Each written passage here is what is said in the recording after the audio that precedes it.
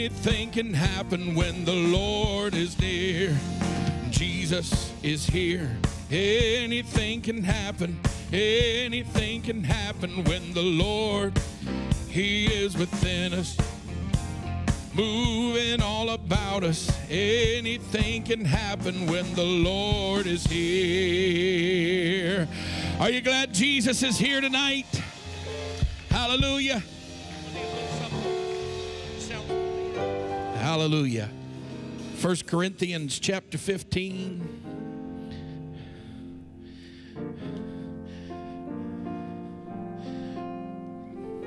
And then Romans 5, and then Romans 6.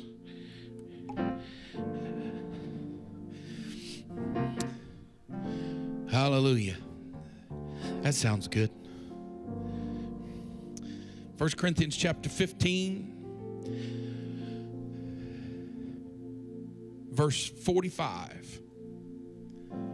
Everybody glad to be living for the Lord tonight? Hallelujah. And so it is written, the first man Adam. Everybody say the first man Adam.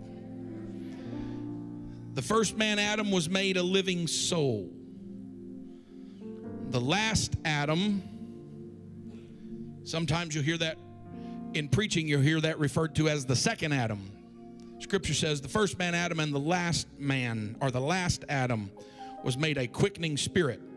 The first man Adam was Adam.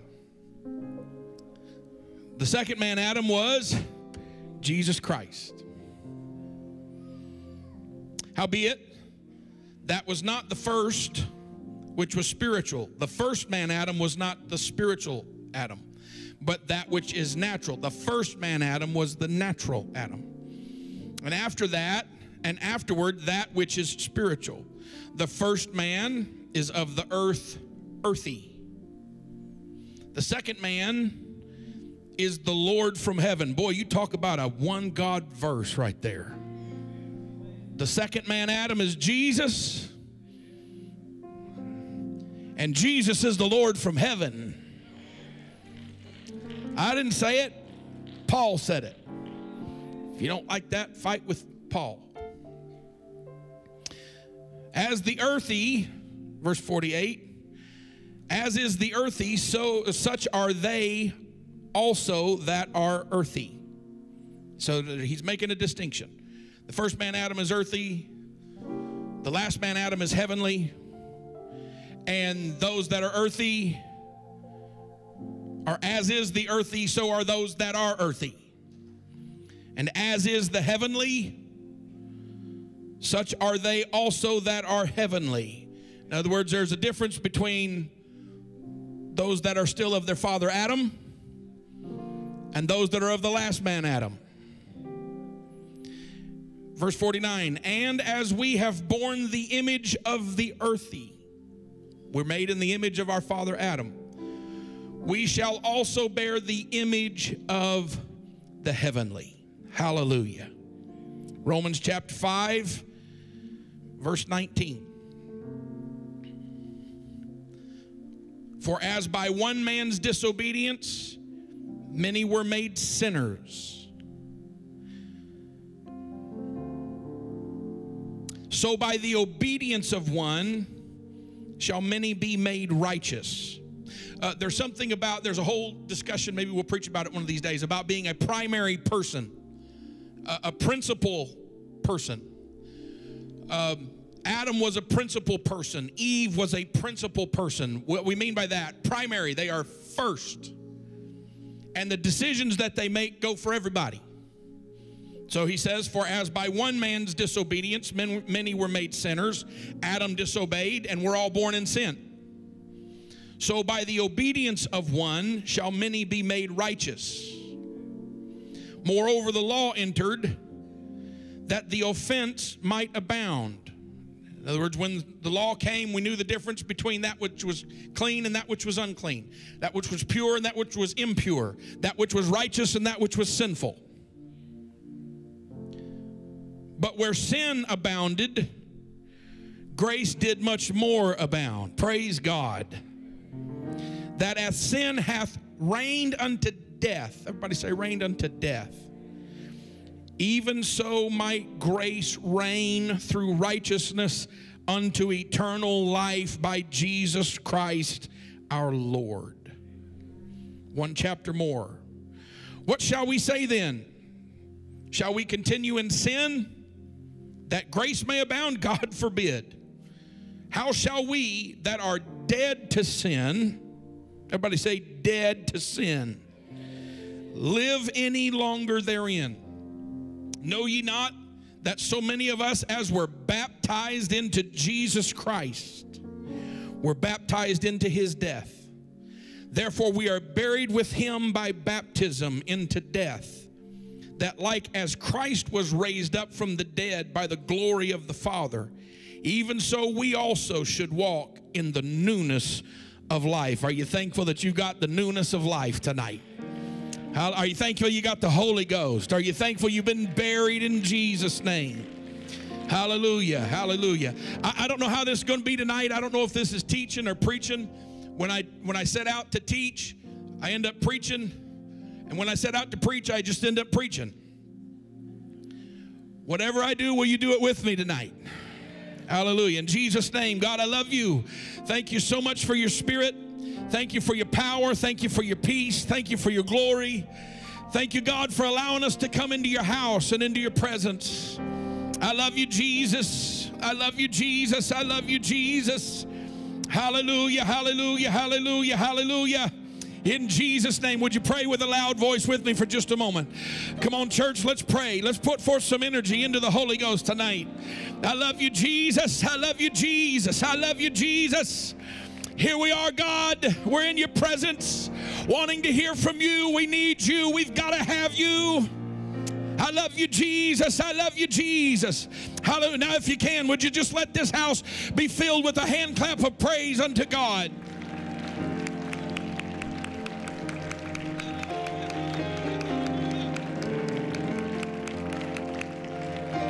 Hallelujah. Hallelujah. Now, I sometimes I do okay with titles. Most of the time I don't. Tonight's one of those don't nights. So we're going to try to make the connection between baptism into Jesus Christ and Christian decision making. Sounds exciting, doesn't it? Hallelujah. Lord bless you. You can be seated. Hallelujah. Therefore we are buried with him by baptism into death, that like as Christ was raised up from the dead by the glory of the Father, even so we also should walk in newness of life. I'm glad that I don't live the way I used to live. Hallelujah. I'm not sure where the statistic comes from, but in reading an article, it's an interdenominational group that publishes this, and they gave out a list of statistics, and I'm not sure, probably a little digging would have given me all of that information. I'm not sure where they get this statistic from, but they say that the average adult makes 70 conscious decisions every day. That means we make a decision on average about 4 times every hour, or about once every 15 minutes we make a decision. On the bad days, it feels like we're having to make 3 decisions every minute. Hallelujah. And we make a decision, do I want to eat Pop-Tarts, or do I want to eat bacon? Or do I want to eat it all? Do I want to hit snooze? See, those decisions creep up on you before you're even conscious. Do I want to hit snooze and sleep for 9 minutes or 7 minutes? Or do I want to hit snooze twice and sleep for 18 minutes longer and get up and just be in a rush? Most of the time I hit snooze. That's why my alarm starts going off at 5:45 in the morning. That way I can hit snooze at least 3 times or 4. Hallelujah. I don't know what that says about me. If that means I've got bad character, well, just pray for me. But we make all of these decisions. Sometimes our stress is high because we're making decisions, and sometimes the decisions are, the right decision is apparent, and we're able to make them with ease, and we have relatively comfortable days. But nonetheless, you are making, according to this statistic, you are making about 4 decisions an hour. And one of the decisions that we make that's a little more weighty than just deciding what we're going to eat or what we're going to wear or what we're going to do for enjoyment. One of the decisions that we made, this is the preaching part of the teaching right here. One of the decisions that we made was to come to the house of God tonight and give God high praise. Hallelujah. When you got here, you had another decision to make. You had to decide whether or not I'm going to worship the Lord kinda or I'm going to worship the Lord for real. I hope you made a decision. I'm going to worship God, body, soul, and spirit. Hallelujah. You may have plantar fasciitis in your right foot, but don't let your right foot keep the rest of your body from worshiping Him. You may have had a headache all day long, but don't let the headache keep the rest of you from worshiping Him. Worship, this is a decision that you have to make. Nothing else, nothing can keep you from worshiping God. It's a decision that we all made. We're going to come to the house of God and give Him praise. And man, we've got something to worship Him about. He's picked us up. He turned us around. He's washed us off. All of the gunk and the junk and the muck and the mire and the mud and all the crud, all of it. Boy, we're just finding words that rhyme that there. But God washed it all away. And we're a part of a great kingdom, and we're a part of revival. We've got reasons. We've got reasons to make a decision to worship Him. Yeah. And revival's happening. Just Robert, I know we didn't plan this. Just tell them what happened at church in Jasper. So preaching Jasper, normal service. We had 19, which is, that's good. And we did a Mother's Day tribute service. At the end, I called all the ladies down. Listen, they don't really stand up. They don't clap. There's not a whole lot of, there is no music really. My kids, Colson, got to play a song, and my wife and kids sang. And that was his first time to do it, and somebody got the Holy Ghost at the end of church. We had everybody come down and pray, and we got done, and Terry come up to me. He said, something just happened to me. I started shaking all over. I couldn't contain it. It was coming out of me. That's revival. I think that ought to inspire you to make a decision to give God praise. What a great God we serve. What a great open door He's given us. What revival we're having. Hallelujah. Somebody give Him praise. Somebody give Him praise. Hallelujah, hallelujah, hallelujah. That's a pretty good reason to worship God. Hallelujah. But worship's our decision. Worship's a decision. Hallelujah. Hallelujah. When you came to the house of God tonight, nobody compelled you to worship God. We have microphones, but we don't have a ball and chain that says if you don't worship God, we're going to chain you to a pipe in the crawl space. If you don't worship God, we're going to come and flick you on the top of the ear. We didn't pick on anybody. We didn't get you in a headlock. We didn't threaten you. We didn't bully you. We didn't cajole you. Now, there is a difference. As a preacher, as a service leader, we've got a job to do. And that is, no, we can't just let the people of God sit there and everything that happened all on Monday and Tuesday. No, when you come in the house of God, that's our job. That's your job, is to come in here and break chains. And it's like a big spiritual bulldozer. It's like a caterpillar, and we're pushing back all of that junk so that you can worship God. But we worship the Lord tonight according to our own decisions. It's our decision. When you see us running the aisles, it's our decision. We don't pull numbers, and the number tonight says Brother Will Romero is supposed to run the aisles on the second song, and that's what his little, we don't have little cue cards that says, no, the Sister Elena Romero, she's going to get out on the first song and start dancing in the aisle. We don't have anything like that. It's our decision. I know this is simple preaching, simple teaching tonight. It's our decision. By the way, this stretches not just into our worship, but we're not living for God because this is some set of rules or regulations. We've made a decision that we love Him. We've made a decision that our whole life is built around pleasing Him. And so we worship the Lord in the good times. And we worship the Lord in the bad times. It's our decision. We worship Him when we understand His ways, and we worship Him when His ways are past finding out.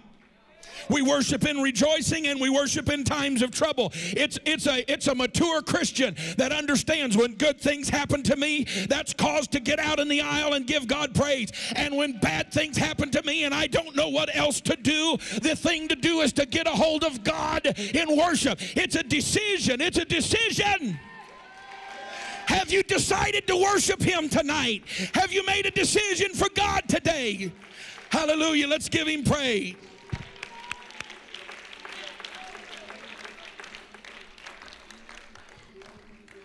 Hallelujah. Now let me stop for just a second and make this a little further connection between worship and decision making. And there's a lot to preach about when you consider worship. But let's just cover, instead of trying to cover a lot of it, let's just cover this sliver of it tonight. There's a direct link, as we've already been preaching about, between decision making and worship. A direct link between decision making and worship. Let me say that again so that we can begin to digest it a little bit. There is a connection that is inseparable between my worship and my decision making.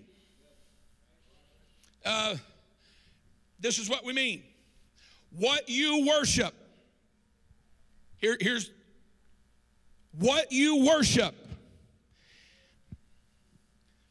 Now, a lot of times we consider worship, and it is. We consider worship getting out in the aisle and running, or shouting, or dancing. And thank God we don't go to a dead church.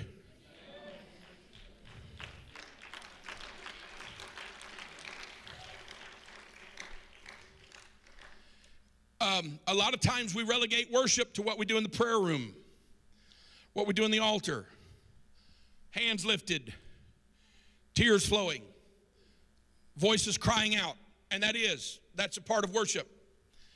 But worship, the thing that you worship, everybody say, the thing that I worship.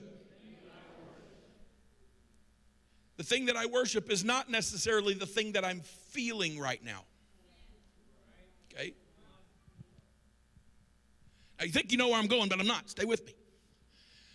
The thing that I worship is the thing that controls my decision making. The thing that controls I can come in here and run the aisles, and that's good. And yet, God not really be the thing that's controlling my decision making. Let me say it this way. It's possible to praise God, but never worship Him. Scripture talks about praising God. Is something that occurs in the natural order of creation. Scripture talks about the trees of the field clapping their hands. I thank God that we have boisterous praise, high volume praise, high intensity praise. But I don't want to just be a praising church. I want to be a church that God controls I want to be a worshiping church. I want to be a worshiping man. You want to be a worshiping woman. And it's possible to praise God, but never worship Him. Maybe we could say it this way, and you'll understand that this is not a full concept, but this is the way we're talking about it tonight. Praise can happen because we have a feeling. And that's good. But worship has to go well past a feeling. Here we go. Worship requires a master. Boy, that's one of those things that when you preach about people having a master, that it causes the world to bow up, if you can say bow up from the pulpit. Well, I mean, we've said other things from the pulpit, so. Sometimes it just happens. Anyway. But when you talk about people having a master, because the idea of being mastered has such a negative connotation to it in this present society, that the idea of having any master. And so teenagers will say, I'm tired of my mom and dad telling me what to do. I'm going to go join the Navy.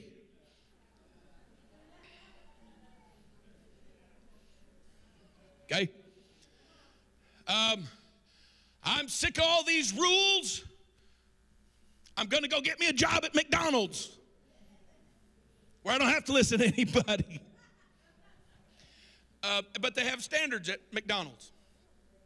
And you're going to have a master. And that master's going to control your time. And they're going to tell you what to do with it and your decisions. So praise can require a feeling, but worship requires a master. One of the best examples of this in Scripture is the woman in Matthew 15 whose daughter was grievously vexed with the devil. I started to preach about this. Well, maybe I did preach about this on Sunday. She had no embarrassment, and she didn't care how bad she embarrassed her daughter. Mom, don't tell everybody I've got a devil. But she did. And she came to the disciples. She came to the disciples, and the disciples couldn't do anything about it. And they tried to send her away, and finally Jesus shows up, or maybe she sees him for the first time, and she comes to him. She's a Gentile, and she comes to him, and she says, Master, my daughter is grievously vexed with the devil. And Jesus says to her, I didn't come to give that which belongs to the children to dogs. I didn't come to give the bread to dogs. Now, I'd have probably went and found another person to worship at that point if he called me a dog. But Scripture says this, that she came to him and worshiped him. See, this is, okay, all right. I can't think of anything that would rob me of affectionate feelings for somebody, because it wasn't just her, it was her daughter that he called a dog. I can't think of anything that would rob me of feelings that would make me want to worship somebody than for them to call me and my child a dog. I'm probably, if I am, boy, this is the end of the sermon here. If I'm living according to the first man, Adam, if you call me and my child a dog, I'm gone. We'll find somebody else. But that's not what happened. This woman makes a decision. It's not based on a feeling. It's not based on how fuzzy I feel right now. It's not based on a promise that you gave me across the pulpit. I made a decision. Call me a dog if you will. You're the only one that's got an answer, and you're the only one that's worthy of worship. It's not based on how I feel right now. It's based on a decision that I understand you, who you are. Come on, I think we ought to make a decision and give him praise for a moment.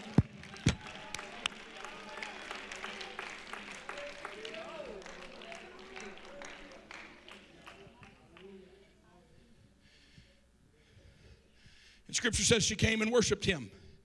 It's the Greek word. It comes from the Greek word prosuke. Worship. Worship. It's also where we get the word prayer. It means to bow down. It means to bow down. It means to lay down on your face, where the front of the human being is laid down on the ground in worship and in adoration. Stay with me. Stay with me. This is why this is so incredible. It literally means, one of the examples that is used theologically, it's like a dog that comes and licks its master's hand. This is what worship means. Whatever you tell me to do, that's what I'm going to do. My family and I went yesterday. We got a bird dog. When we got him, he was, I don't know what got on our brains to get so many dogs, but now we can't get rid of them. And we got him when he was little. Ken, we got him when he was little. He was little and he was cute and he was fuzzy. And well, now he can come put his chin on the table and wait for you to give him a bite. But we went. He's at college right now. We sent him to college, and they're teaching him obedience right now. And so we went, and the guy was showing us. His name was Logan. Logan was showing us how they training him, and he's got this lead, and there's certain commands. We got out there, and he's got all this hair on him, and the first thing that happened when we got out there, he's sitting in the driveway waiting on us to pull up and come see him, and we're all excited about him. And one of the first things he does is he gets up and he runs over there, and they've got a little box of pigeons in the driveway. Stay with me, we're going somewhere. It might take us a while to get there, but we're going. And the first thing he does is he wants to go over there and smell those pigeons. But we're not smelling pigeons right now. This is not recess, and this is not pigeon smelling time. And so what has to happen is the master has to speak. Ozzy, here. And we have to go get that lead, because you don't get to just do whatever you want. I'm the master. And so we got Ozzy, and we walked up and down the yard. And when we want him to go this way, we say, here. And we give him not a hard one, but just a little tug on that. And he lines up. And you want him to be about that far from your left leg. And when you stop, you want him to stop. And when you say sit, he's supposed to sit. And he's not supposed to get up until you say here. And so he's supposed to stay there. And if he gets up, you're supposed to take that lead and say, sit. This is what's supposed to happen. Boy, this is aggravating for us Christians. This insults our intelligence. This insults our sense of self. But Jesus is the master. Listen, I know this is simple preaching, but when he says stand, I stand. When he says sit, I sit. When he says come, I come. When he says go, I go. That's worship. I'm making a decision to not follow the dictates of the first man, Adam, that I was born into, but I'm making a decision to follow my master. Now, lest you think that this is some kind of cultic deal, I've never lived so good as living in the house of my master. I've got peace that I never had before. I've got joy that I never had before. I've got comfort that I never had before. I'm not sleeping in the rain. How many are thankful that you don't live according to the master that you used to live under, but you live under the master's rule, the man named Jesus Christ? So we'll get back to the part we were preaching about. When she's called a dog, she's there for her daughter. So it's not just her being called a dog, it's her daughter being called a dog. I didn't come to give that which belongs to the lost sheep of Israel. I didn't come to give that to dogs. She has to make a decision. Can I just stop and tell you for just a second? This preaching stuff goes on in the room. It gets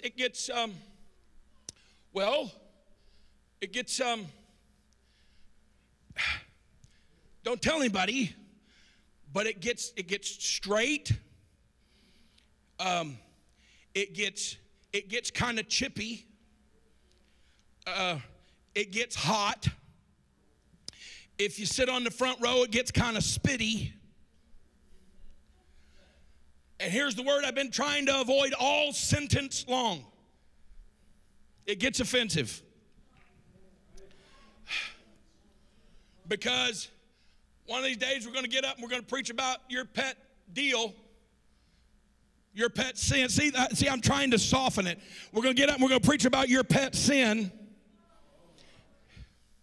And it may even go like this. Well, I don't consider that a sin. The question isn't whether you consider it a sin. The question is whether or not you can make a decision to have a master. And I'm not talking about the preacher. I'm talking about the Word of God.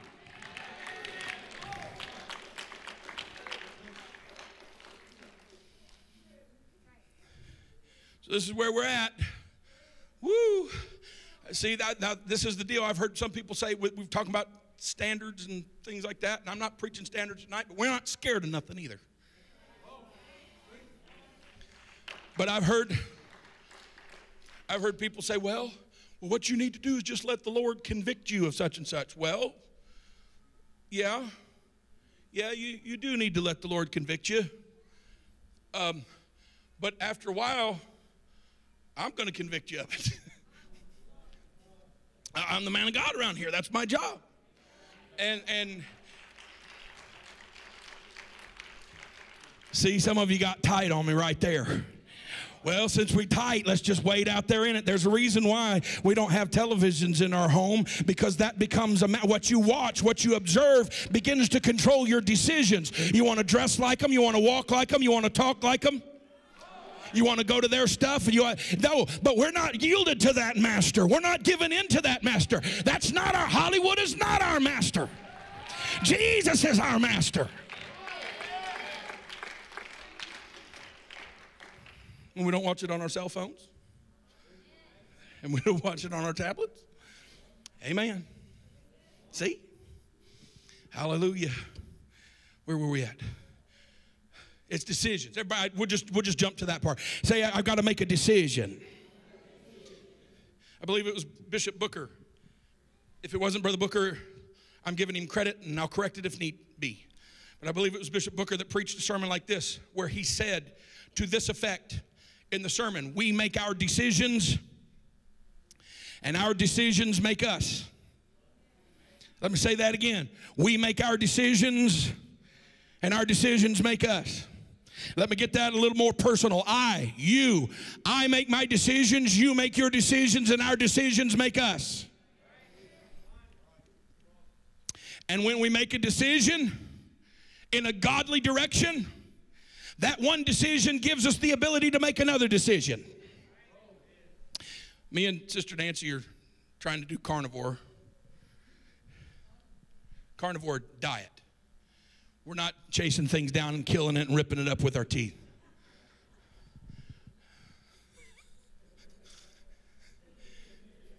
I don't guess, or you do. I'm not.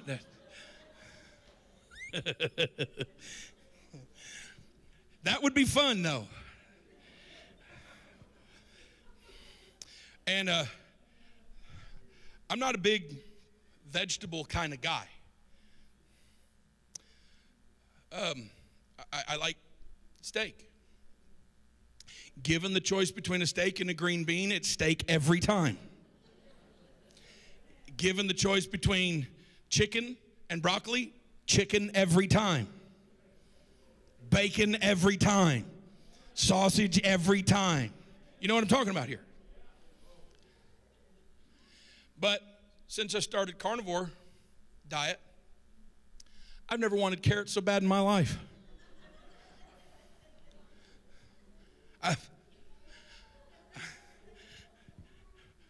Brussels sprouts. Cauliflower. I've never wanted a salad so bad in my life. And that goes without saying, all the little snack deals, and especially the sweet ones. And Snickers, the best combination in the world is Snickers and Doritos, red Doritos. Blue Doritos are imposters, impersonators. Zach, there's really only one kind of Dorito. Everything else is a bad imitation. Good grief, somebody said blue. But I'm going to tell you, that used to be when you're golfing or you're driving down the road. So when you're driving, the best combination is ranch, sunflower seeds, and sweet tarts, the ones in the roll, the crunchy ones.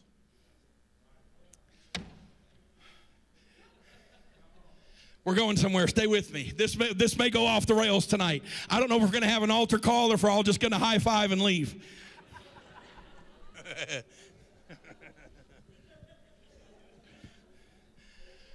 And I want those things.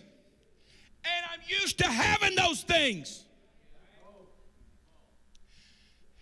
And it's awful. The first day, Brother Wells, I got up and I had bacon, eggs, and sausage. Carnivore diet. And I wanted something else. All of those things we just talked about. But that one decision, after my hunger was satiated, that one decision gave me the ability to make a better decision for lunch.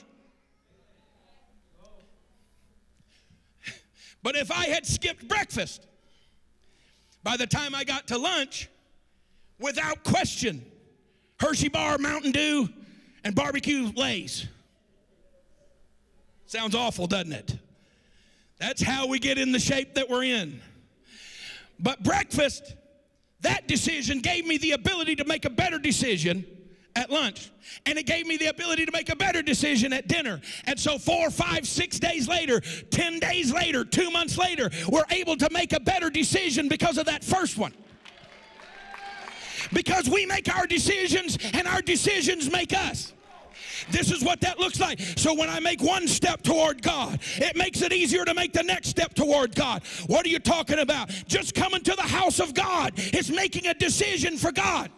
But when I get here and I get used to the way things flow, coming to the house of God gives me the ability to lift my hands in the presence of God. Lifting my hands in the presence of God gives me the ability to raise my voice in the presence of God. I wish somebody'd make a decision for God right now. Could you just make a simple decision? Let's give God great praise for just a moment.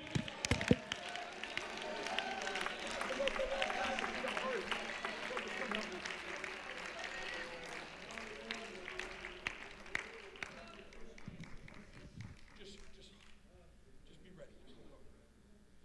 Hallelujah. Is this all right tonight? That's good, because this is all we've got. Hallelujah. We have in our background, in our scriptural background, we have people who are our examples of good decision making. People that the decisions that they were making were far greater. That their decisions were made in the face of peril. Their decisions were made in the midst of hazard. And they made their decision in the midst of circumstance that is, for us, thankfully unthinkable.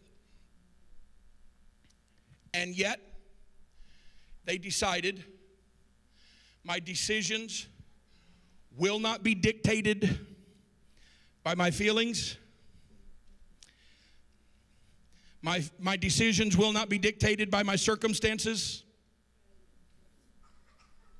Boy, let me stop for just a second. You know, there are people under the sound of my voice who have gone through unspeakable things, sitting in this room.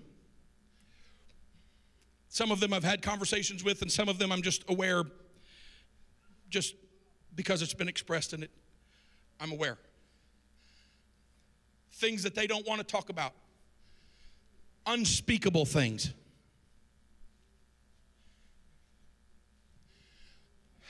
And this sounds cold, and I don't mean it cold. I mean it for your edification. You have to decide not to be a victim.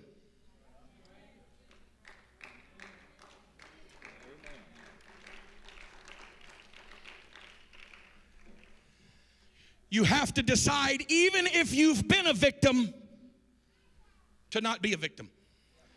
I will not live like a victim.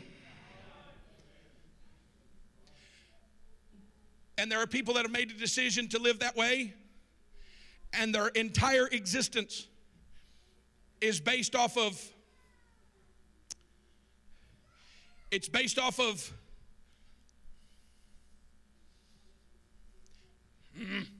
it's based off of,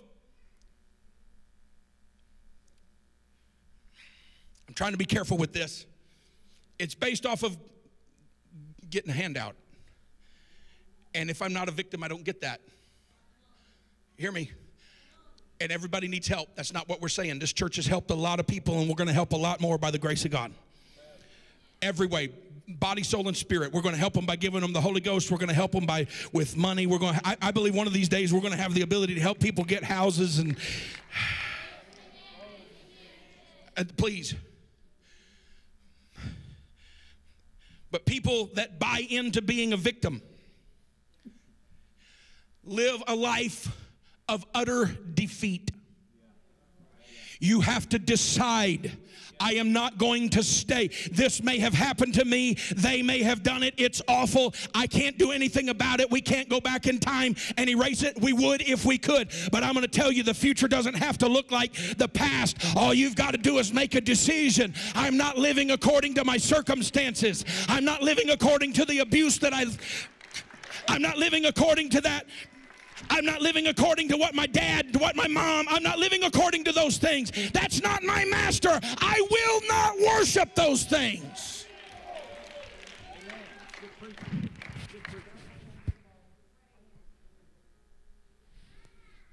Brother Bob Sattler, hear me. We're talking about worship and decision making. Brother Bob Sattler, as it kind of became apparent toward the end, we had a conversation. And I could tell, he called me. I was on my way to Birmingham, and I pulled over at the Dodge City exit and sat at the truck stop there. And we talked. And you can tell when the Holy Ghost begins to help you. How many of you ever felt the Holy Ghost begin to help you as you were talking? And he said, Pastor, I don't know what to do. He wasn't wimping out. He wasn't yellow. He just didn't know what to do. And I remember we had a conversation, 10 minutes, 15 minutes, and all of a sudden I felt the Holy Ghost prompt. I said, Brother Sattler, I want you to listen to me. What cancer wants to do is it wants to become your God. It wants to become the thing that you worship. Where every decision that you make is based on the fact that you've got it. I said, I wish God had given me a magic wand when he called me to preach, but he didn't. I'd use it every time. I'd overdraft with my magic wand. I'd use it every time. But I'm going to tell you, God had confidence in that man. And God's got confidence in you. And God got confidence in your neighbor and in your brother and in your sister.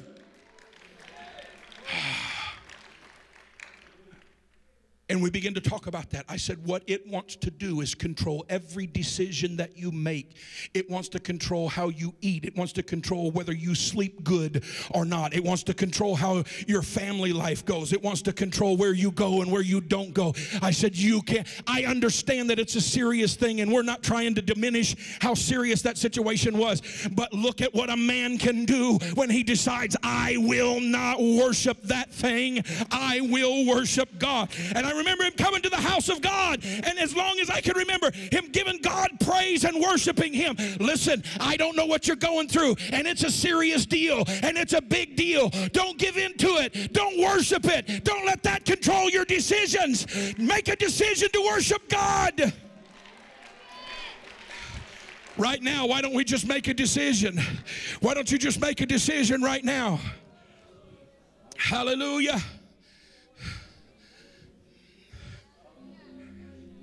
Hallelujah.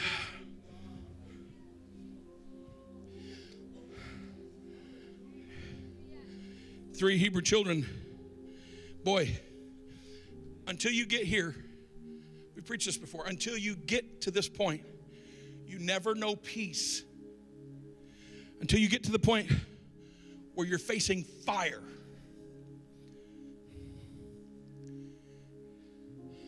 And the command is you bow down. When you hear the worship, or when you hear the music, you bow down and worship. I like the courage of those, what we call those 3 Hebrew children. Shadrach, Meshach, and Abednego. That's their Babylonian names. Hananiah, Mishael, and Azariah. That's their real names.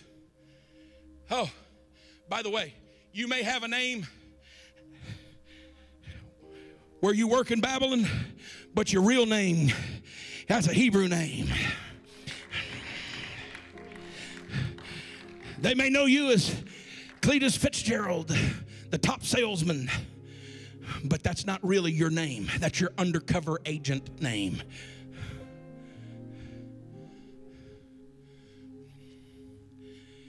I like their courage. Heat the furnace up 7 times hotter. It's already hot enough to kill you. Heat it up 7 times hotter. I love their courage. You'll never know peace until you get here. If you don't bow down and worship, when you hear the music, we're going to throw you in. And they just watched it kill the guards. And he said, King, we're not even careful. We don't even have to deliberate. We don't need 20 minutes to talk it over. We're not even careful to answer you in this matter. For our God is well able to deliver us. We're not going to worship an idol that looks like a man. We know we were worshiping the one true God when we walked up here, and we'll worship the one true God whether he delivers us or not. We're not even careful to answer you because God's well able to deliver us. But if he doesn't, we're still not going to bow down. Job, this is what she said. You're sitting there in ashes. You've got boils from head to toe, and he's scraping himself with pottery. He's scraping himself with pottery. He's suffering. His friends are there, and they are no comfort. He's lost his house. He's lost his children. He's lost everything. Everything's gone. And God let it happen.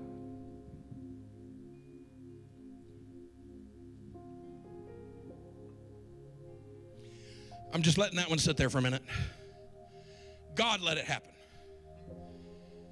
And she says, his wife says, Job, curse God and die.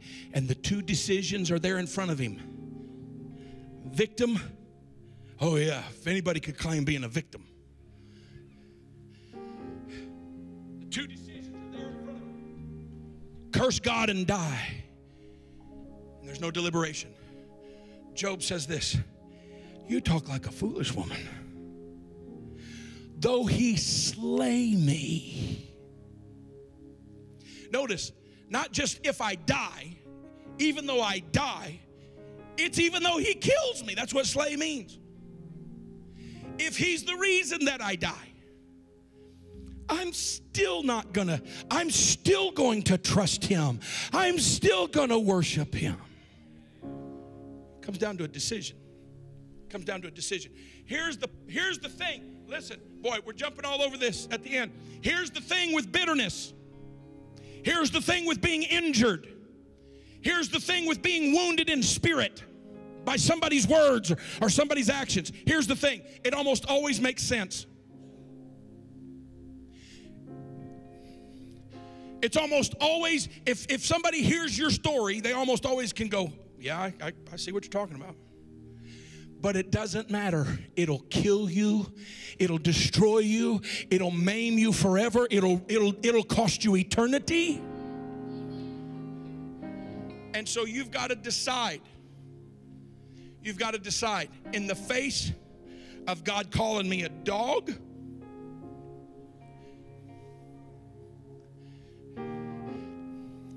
in the face of I don't know if he's going to deliver me or not, in the face of he might be the reason that I die. That preacher was mean at Cornerstone, and I am. My wife is fixing me, though. You got to decide. You've got to decide. And that's what's going on in this room right now. That's what's going on in this room right now. Now listen, I didn't get to the end of this. I'm at the end of page 2.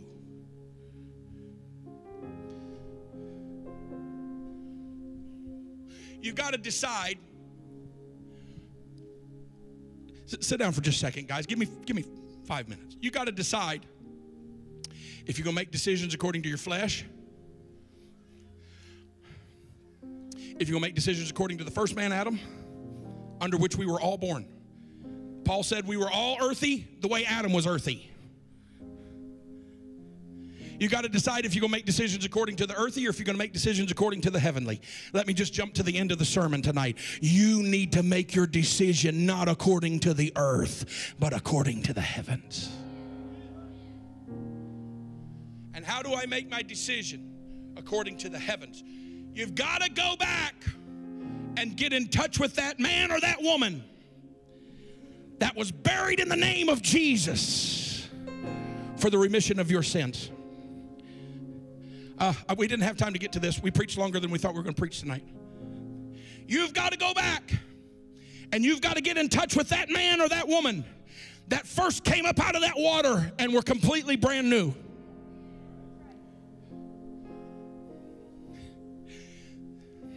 Boy, let me talk to you about Jesus' name baptism for just a second.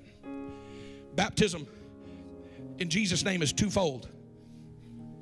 Baptism in Jesus' name is twofold. It takes care of things in a twofold way. Baptism in Jesus' name takes care of things in a twofold way. Number one, you go down in that water buried in Jesus' name for the sins that you committed as a man, as a woman. We go down, when we go down in that water, let me preach some hope to you for just a moment. When you go down in that water, adultery is washed away. When you go down in that water, fornication is washed away. Drug habits are washed away. Filthy and licentious living is washed away. You're buried in the name of Jesus for the sins that you've committed. But the twofold nature of baptism is it doesn't just wash away the sins that I committed, but it washed away the sins of my Adam nature. Theologians would call that your Adamic nature. It washed away the sins of my Adamic nature. Meaning, if I never committed a sin, I was born in sin because I'm the son of Adam. I'm the son of that earthy man named Adam, the first man Adam. I'm his son. You're his son. You're his daughter. But when I went down in the waters of baptism, I came up not under the first man Adam, but I came up under the last man Adam, the man Jesus Christ. And that man, who was perfect in every way, went to Calvary and made a decision. Not my will, but thine be done. I don't have time to get to all of this. Christian decision making comes down to going all the way back to that foundational decision that you made on the night that God saved you and filled you with His Spirit, and we buried you in His name, and your nature was changed. Oh boy, we don't have the time to get to it. Let me just use the words that's at the very end of our text tonight. When you get up out of the waters of baptism, you're a new man, you're a new woman, and your old things are passed away, and now you walk around in the newness of life. Newness of life. That doesn't mean second chance. Jesus didn't give us a second chance. He gave us a new kind of life. It's not like It's not like we took the test, Brother Wells, and we failed the test, and God said, here's a second chance at passing the test. No, he didn't just give us a test, and we failed the test, and now we get a second shot at the test. He gave us the answers to the test. When you get to this, here's the answer. When you get to this, I'm the answer. When you get to this, I'm the answer. When you have to make this decision, don't make it according to your flesh. Make it according to your heavenly nature. Now, the Holy Ghost is in this room tonight. It's in this room tonight. And he's calling somebody. He's calling somebody. I couldn't get away from this today. I even tried. I was almost done with another sermon. And I thought, no, I'm going to preach that one. The Holy Ghost is calling for somebody tonight. The Holy Ghost is calling for you to abandon things that you worship. Boy, see, that gets pointed right there. You have to abandon all of those things that controlled your decisions. Listen, I'm not talking about you got strep throat. Don't come if you don't have strep throat. If you have strep throat. Don't come if you got COVID. Don't come if you got flu. Stay home. Text me and let me know. That's all you got to do. It's not what I'm talking about. We don't want anybody's stomach issues. That's not what I'm talking about. Go on vacation with your family. That's not what I'm talking about. But don't let anything keep you out of the house of God. Make a decision to come to the house of God. Make a decision to come to prayer night. Make a decision to come to midweek. Make a decision. Make a decision. Make a decision. When I wake up in the morning, I'm going to praise Him. When I lay down at night, I'm going to worship Him. He controls my decisions. Could we stand to our feet all over this house and let's lift our voice. Let's make a decision to love Him. Come on, with a loud voice. Can you do it? All over this house, make a decision. Hallelujah, hallelujah, hallelujah. In Jesus' name. In Jesus' name. Hallelujah, hallelujah, hallelujah, hallelujah. Worship you in the truth. We worship you in the Spirit. And that's what we're going to. This altar's open. You need to come tonight. We worship you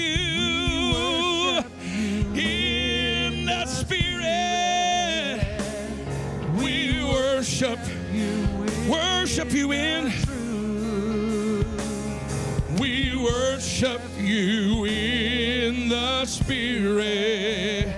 That's what we long. That's what we're going to do. We worship you in the Spirit. We worship you in the truth. We worship you in the Spirit. That's what we're going to do. Oh Lord, we worship you in the Spirit.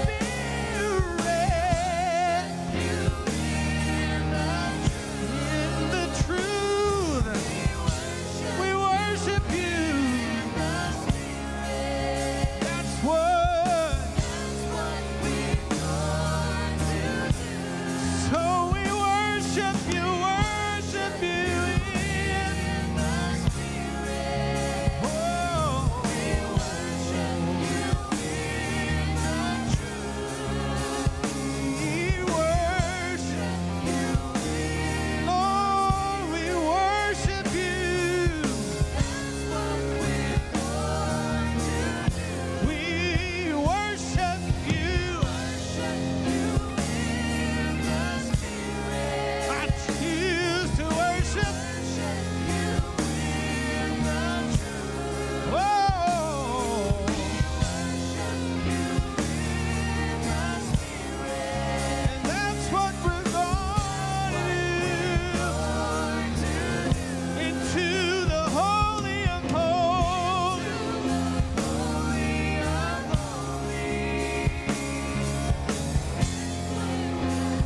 That's where I long to be. Into the Holy of Holies. That's where I long to be. I want you to make a decision right here. I want you to make a decision. This is another sermon, and I'm not preaching it. I'm going to make the point. You have to make a decision every time you come to the house of God to be a minister. This is another sermon. As you minister, your need gets met as you minister. When you make a decision for Him, when you make a decision to minister, God begins to work in supernatural ways. This is it. We're not preaching another one here. But God begins to do things that you didn't think could be done as you begin to minister. So this is what we're going to do. I want you to make a decision. Well, I don't like to go and pray for somebody unless I feel it. Well, let's not base it on feelings. Let's base it on a decision. Why don't you, they're going to play and sing it again. I want you to make a decision. Go and find somebody. Go and find somebody that you don't normally pray with. Put your arm around them. Take them by the hand. Pray for them. Here we go. They're going to sing it. Into. We worship you in